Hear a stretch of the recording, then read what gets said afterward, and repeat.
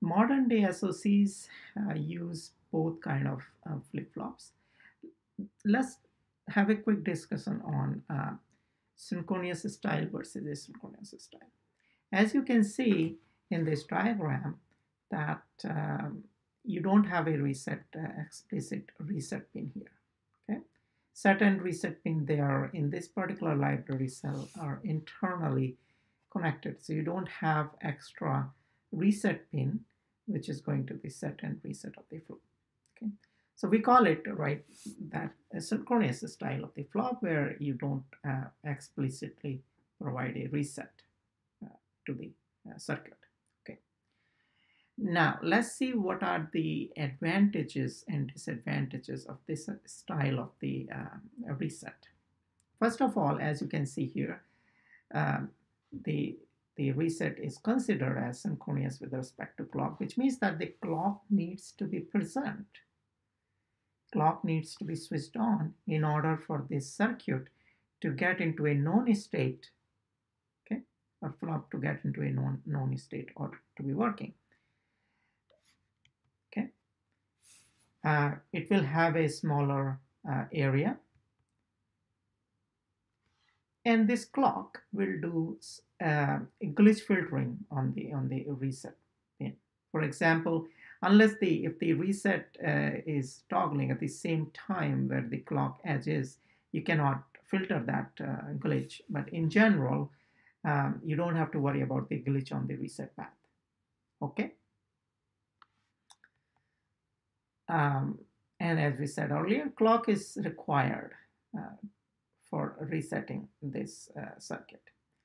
Now, we looked at it, this flip-flop, there is a no reset. Now, you would be wondering, how do I reset this circuit? Okay. So let's say when the reset is deasserted or asserted, what will happen to the state of these flops? Good question, right?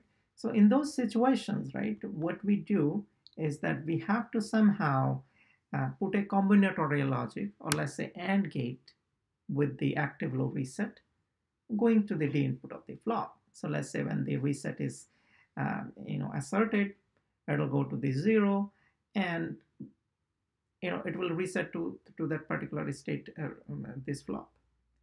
Now condition there is that the clock must present. Okay, and then the pulse of this reset signal should be wide enough to be captured in one clock cycle. Okay, so let's say if your reset pulse is short, it's like reset pulse is short, it will not be captured. Okay, so your flop will not get into the reset state. So nevertheless, the key fundamental here is that clock needs to be running with the synchronous style of the flops. And they have a smaller footprint area. However, the area is increased due to the presence of this combo logic. And think about it, you have millions of flip-flops sitting in a full chip. Do you want to have this extra area because of this combinatorial logic? Probably you don't want, because really the area savings of this flop wouldn't be that enough as compared to the bigger area of the combo logic. And not only that combo logic is present here, that's also going to interfere in the timing, parasitics, and bunch of things. It's not friendly with the backend anyways. Okay, so we already said that we need to stretch the reset pulse long enough so that it can be captured in the in one clock edge or in one clock cycle. And we already said that it's not physical design friendly. That there are a couple of reasons. First of all, that the data and the reset, they are going into the combo logic. The tool will get confused. Do I consider this wire as a data or a regular as a data signal or a reset signal? Okay, so if you look at the layout, right, a reset will be propagated very similar to the clock tree. Okay, the special constraints or settings need to be done in physical design tools to make sure that this particular wire reset N is considered as reset, not really like a data signal, but tool may get confused. Also, presence of this combo logic will add extra delays on the path. So definitely it is a bad choice for high-speed designs. Okay, and physical design tools are not friendly either. Now let's look at what else we can do. We can have a asynchronous style of the flop, where um, in the previous one you see that we really needed the clock to be present all the time. But here, to reset the state of the flop, we really don't need a clock. Okay, so this asynchronous reset pulse comes here, and that will just reset the circuit. That's good. And we really don't need a combinatorial logic on the input of the flop. Good. So reset is asynchronous to the clock. Good. No extra combinatorial logic.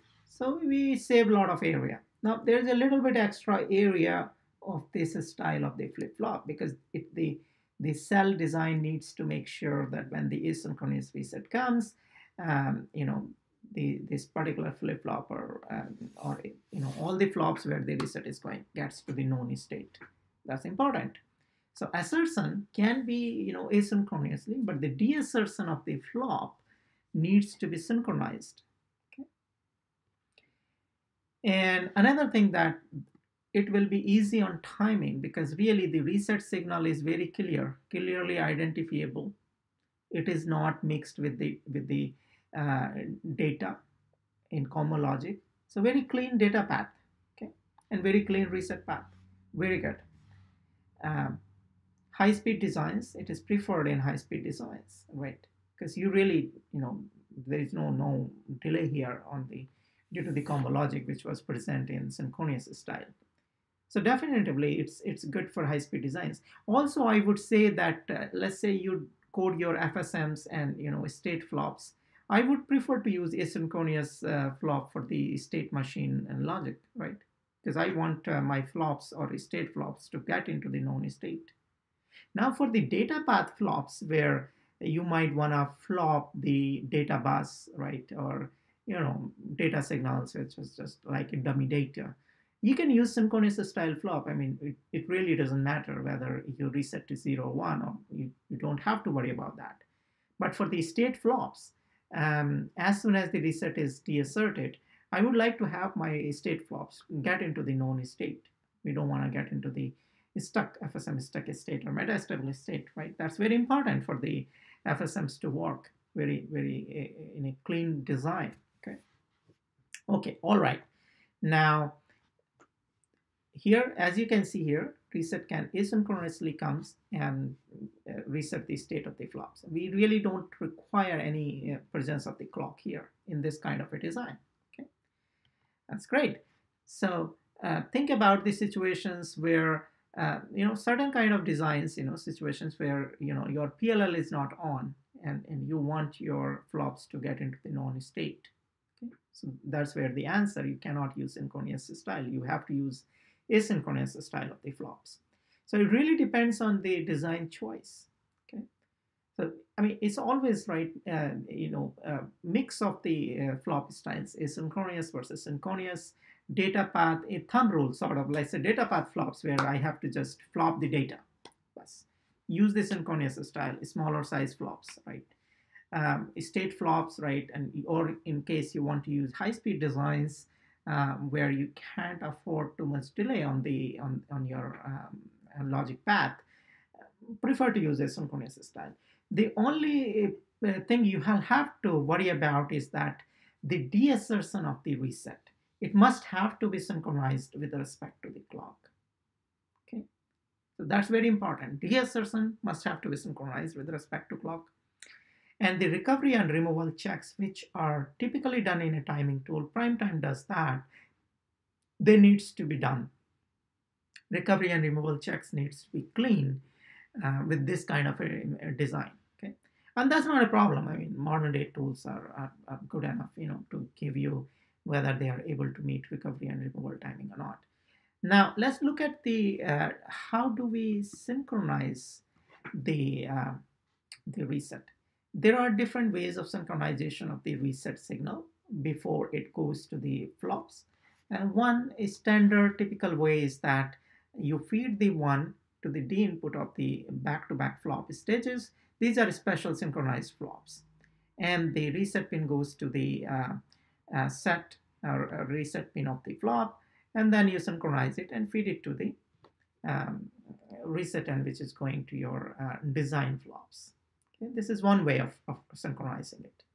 Okay, so I guess you have got good understanding of um, the synchronous, asynchronous style of the flops. Um, Great.